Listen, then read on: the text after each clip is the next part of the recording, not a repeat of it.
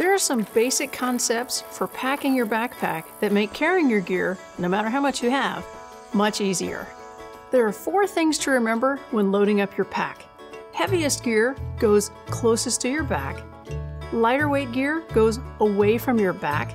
Frequently used items go on the top, and less used items go on the bottom.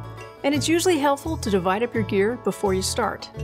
You definitely won't need your sleeping bag right away, so it's an easy one to put on the bottom, along with other items that you won't need until you make camp.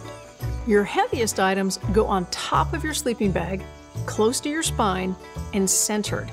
Usually these items are your food and water. The goal is to create a comfortable center of gravity. Around the heavy gear and to hold it in place, wrap softer, lighter weight items like parts of your tent or clothing.